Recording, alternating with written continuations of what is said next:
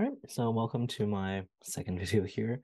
And this one, we're going to cover how to find the eigenvalues and eigenvectors of a matrix. And typically we'll be dealing with 2 by 2 cases, which makes me wonder why I made finding inverses for a 3 by 3, but regardless, it's useful to know just for solving other systems in general. But for our cases here, 2 by 2 is mostly what we'll deal with, especially for non-homogeneous systems, which is what we're sort of building up to right now. So let's take a look at this. We have A is equal to this matrix over here. And again, I'm not going to go over too much of the specific theory, but the general idea is we want to find a vector such that we have, when we multiply that vector by our matrix, we get that exact same vector back, but multiplied by a scalar. And geometrically, that basically just means that the vector stays on its span.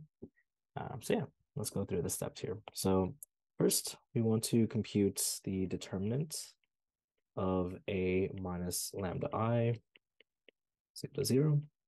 And from doing so, we're going to find values of lambda, which would be our eigenvalues. And then using that, we can plug that back into our equation to then solve for the eigenvectors that satisfy this. So doing so, we have the determinant of 1 minus lambda, -2 minus lambda, 4, and 1. And this is equal to 0. From here, again, we just compute the determinants. Again, compute it however you'd like, but so you have -2 plus 2 lambda minus lambda plus lambda squared, and then minus 4 is equal to 0. From here, we can collect our lambda squared. Here we have 2 lambda minus lambda, so just plus lambda. And then from -2 and -4, you have -6.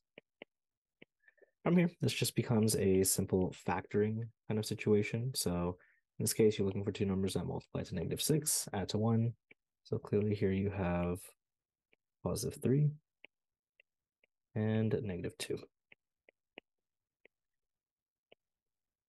Setting each of these equal to 0 and then solving for the value of lambda will give you lambda is equal to -3 or lambda is equal to 2. So after finding this, these two are precisely our eigenvalues, and the next step is to find the eigenvectors, which we can do by plugging back into this matrix over here and then solving for the x1 and x2, just arbitrary values that would represent the entries of our vector. So the second step, just the eigenvectors.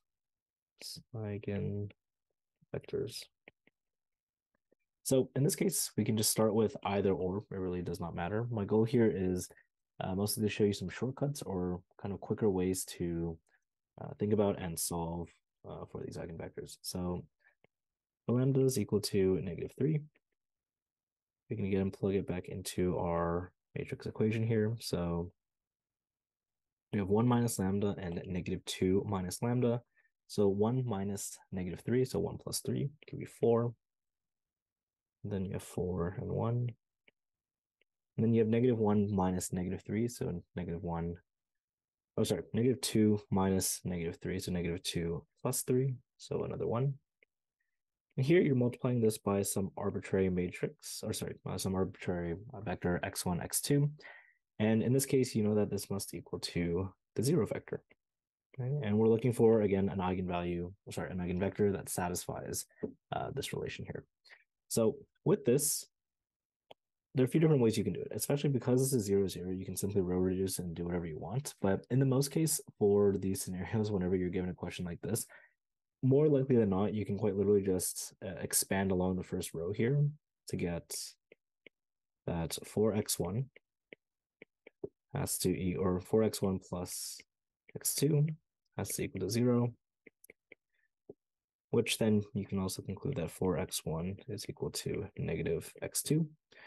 And then from here, this is where you want to simply just pick quick and simple values of either x1 or x2 that'll lead to kind of a cleaner, nicer eigenvector. So usually we denote the eigenvectors like this. In this case, we can just pick, let's say we can pick x1 equal to 1. So you can imagine that just leaves you with 4 is equal to negative x2. So in this case, obviously, x2 is equal to negative 4. And this right here is our eigenvector for this corresponding eigenvalue. Next, we have lambda is equal to 2. So for that, we can do that over here. Lambda is equal to 2. So same procedure. Again, we need to plug it back into our matrix over here. So again, 1 minus lambda, 1 minus 2, negative 1. Negative 2 minus, negative 2 minus 2, so negative 4. And then we have 4 and 1s on the other entries. So same idea. You'll notice that these two are effectively scalar multiples of each other, which is why we can simply just solve for one row, and we know that's going to give us our correct values. So this is equal to the 0 vector. So in this case here, we can, again, multiply these two across to here and here. So we have that negative x1 is or plus x2. Yeah, I'm already thinking ahead, but usually after you get used to this, you can very quickly do this without having to write these intermediary steps, but they're still useful just to show as well, just so you don't get lost. So this has to equal to 0, and then we know that x1 must equal to x2. So in this case, you can simply pick, again, I'm writing a lot of implication errors, so you don't have to, but we can simply choose either one of them equal to 1, and obviously the other one must equal to 1 because they must be equal. So 1, 1 would be our other eigenvector. And quickly, I'll show you that you can check that both of these solutions here do indeed satisfy the condition or definition of an eigenvector. So if we take our matrix A over here, I'm just going to copy it. So I'll just show it for the lambda is equal to 2 case, just because it's simpler. And then obviously as like an exercise, you can definitely verify it for lambda is equal to negative 3 as well. So in this case, we again just do matrix vector multiplication. We multiply the 1 and the 1 here.